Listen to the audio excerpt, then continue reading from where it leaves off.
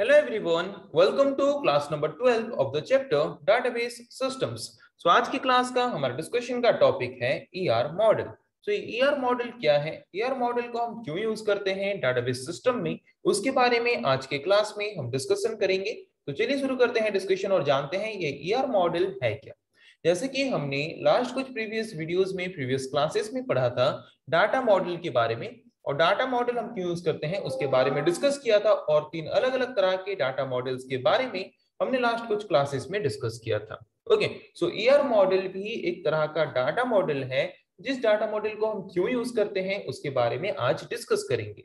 So ER model stands for the entity relationship model. E means entity, are means relationship. ये entity का मतलब क्या है, relationship का मतलब क्या है, उसके बारे में आगे हम डिस्कस करेंगे. ER model stands for Entity Relationship Model. ER का फुल फॉर्म है Entity Relationship. ओके, इन डाटाबेस मैनेजमेंट सिस्टम DBMS में हम ER मॉडल को यूज करते हैं. क्यों यूज करते हैं? So ER model is a high level data model or conceptual data model that defines the conceptual view of the database. So जैसे कि हमने डाटा मॉडल्स के बारे में पढ़ा था, तो वहां पे हाई लेवल डाटा मॉडल और कॉन्सेप्चुअल डाटा मॉडल एक टाइप है डाटा मॉडल का. जिस डाटा मॉडल को हम मेनली क्यों यूज करते हैं, डाटाबेस के कॉन्सेप्चुअल व्यू को डिफाइन करने के लिए. मतलब अगर हम एक डाटाबेस डिजाइन करना चाहते हैं, उस डाटाबेस को डिजाइन करने से पहले उसके कॉन्सेप्ट को लेके उसका जो स्ट्रक्चरल या फिर डायग्रामेटिक रिप्रेजेंटेशन हम करते हैं, उस रिप्रेजेंटेशन को हम रिप्रेजेंट करते हैं किस मॉडल के थ्रू, ईआर मॉडल के थ्रू. ओके, जैसे कि आपको एक डाटाबेस बनाना है.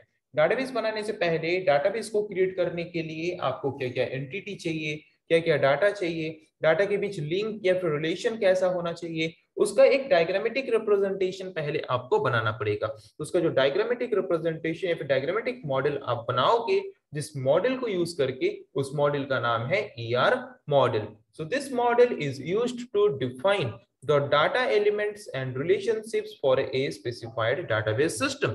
अगर मुझे एक database system बनाना है, database बनाना है, तो उस particular database में जो भी data elements मुझे store करने हैं, data elements के बीच जो भी relationships मुझे create करने हैं, उन सारे structures को जिस मॉडल को यूज करके हम डायग्रामेटिक वे में रिप्रेजेंट करते हैं, उस मॉडल का नाम है ER model. So it is the first step of designing A database to give the flow for a concept. अगर आप कहीं पे भी डाटाबेस सिस्टम्स को यूज करके डाटाबेस क्रिएट कर रहे हो, तो डाटाबेस क्रिएट करने से पहले सबसे फर्स्ट स्टेप जो है डाटाबेस डिजाइनिंग का, वो है ईआर मॉडल को यूज करके उसका डायग्रामेटिक रिप्रेजेंटेशन रिप्रेजेंट करना या फिर डिफाइन करना.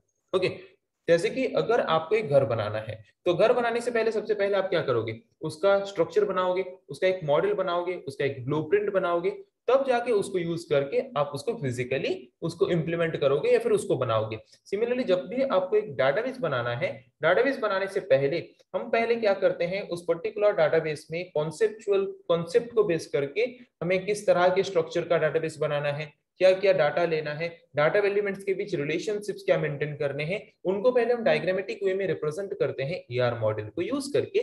फिर उसको डायग्रामेटिक वे में रिप्रेजेंट कर लेने के बाद उस डायग्रामेटिक वे में जो रिप्रेजेंट हमने किया है मॉडल को, उस मॉडल को बेस करके हम फिर क्या करते हैं, डाटाबेस में इंप्लीमेंट करते हैं by using different type of commands. Okay, सो ये तो समझ आ गया ईआर मॉडल है क्या. ईआर मॉडल एक एंटिटी रिलेशनशिप मॉडल है डीबीएमएस का, जिसको हम मेनली क्यों यूज करते हैं, डाटाबेस को डिजाइन करने से पहले उसके कॉन्सेप्चुअल व्यू को रिप्रेजेंट करने के लिए, कॉन्सेप्चुअल व्यू को डिफाइन करने के लिए. मतलब एक्चुअल में जो हम डाटाबेस बनाने वाले हैं, उसका जो कॉन्सेप्ट है, उसके कॉन्सेप्ट को डायग्रामेटिक वे में रिप्रेजेंट करने के लिए by using different type of symbols, different type of symbols को यूज करके उसको डायग्रामेटिक वे में रिप्रेजेंट करने के लिए हमें जिस मॉडल की जरूरत पड़ती है, उस मॉडल को हम बोलते हैं ईआर मॉडल. ओके, जो कि डाटाबेस का मतलब क्या करता है, high level data model represent करता है, मतलब कॉन्सेप्चुअल डाटा मॉडल को रिप्रेजेंट करता है, मतलब कॉन्सेप्चुअली डायग्रामेटिक वे में डाटाबेस के स्ट्रक्चर को डिफाइन करता है. कौन? ER model. तो ईआर मॉडल क्या है समझ आ गया. अभी हम देखते हैं what are the features of ER model. ER model को यूज करते हैं तो ईआर मॉडल हमें क्या क्या फीचर या फिर क्या क्या फैसिलिटी प्रोवाइड करता है. So the features of the ER model are as follows. It is widely used to develop the initial design of the database. जब आपको कोई डाटाबेस बनाना है तो इनिशियली पहले आप क्या करोगे, उसका डायग्रामेटिक रिप्रेजेंटेशन करोगे। तो उसका जो इनिशियल डिजाइनिंग है या फिर डायग्रामेटिक रिप्रेजेंटेशन है, उसको बनाने के लिए, उसको डेवलप करने के लिए हम ईआर मॉडल को यूज करते हैं। Okay, then next feature is it provides a collection of basic concept that can be easily implemented in A database system.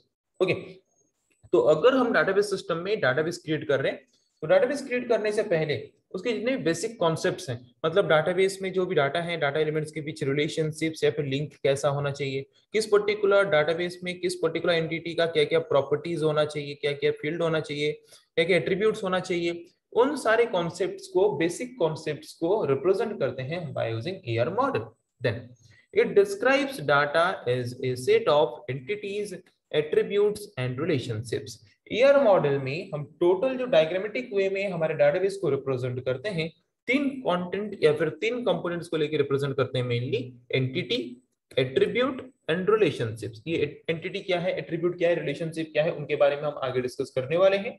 Okay, so it provides the graphical view of the database design.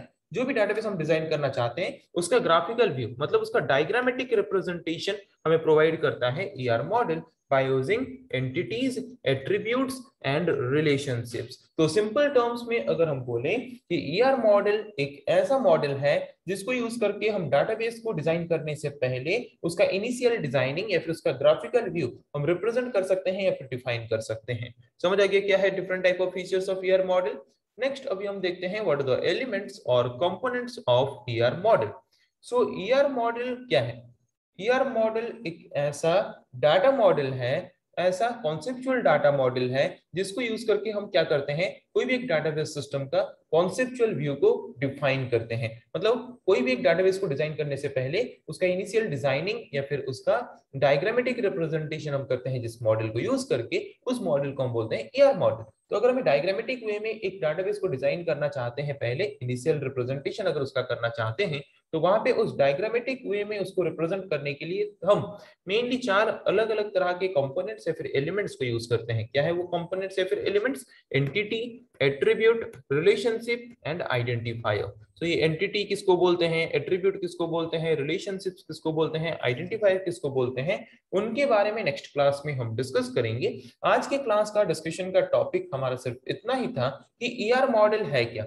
ER model एक data model है DBMS का, जो कि conceptual data model के हिसाब से काम करता है, जिसको यूज करके हम क्या करते हैं, कोई भी एक पर्टिकुलर डाटाबेस डिजाइनिंग करने से पहले उसका कॉन्सेप्चुअल व्यू को हम डिफाइन करते हैं। मतलब उसका इनिशियल डिजाइनिंग हम जो रिप्रेजेंट करते हैं डायग्रामेटिक वे में, उसको जो रिप्रेजेंट करते हैं जिस मॉडल को यूज करके, उस मॉडल को हम बोलते हैं ईआर मॉडल। ईआर मॉडल का मतलब अगर हम ईआर मॉडल को यूज करके कोई डायग्रामेटिक वे में डाटाबेस के स्ट्रक्चर को डिफाइन करना चाहते हैं, तो वहां पे हम डिफरेंट टाइप ऑफ कंपोनेंट्स या फिर एलिमेंट्स को यूज करते हैं डायग्राम को क्रिएट करने के लिए। क्या है वो elements? Entity, attribute, relationship and identifier. सो हर एक एलिमेंट के बारे में नेक्स्ट क्लासेस में हम एक एक करके डिस्कस करेंगे। आज के क्लास का डिस्कशन का टॉपिक बस इतना ही था, what is ER model and what are the features of ER model and what are the elements that we use to create a diagram by using ER model. Okay, so I think आज की class में जिस topic के बारे में हमने discuss किया आप लोगों को समझ आ चुका है। नेक्स्ट क्लास में हम डिस्कस करेंगे ऐसे और कुछ टॉपिक्स के बारे में। आज के लिए इतना ही। Thank you.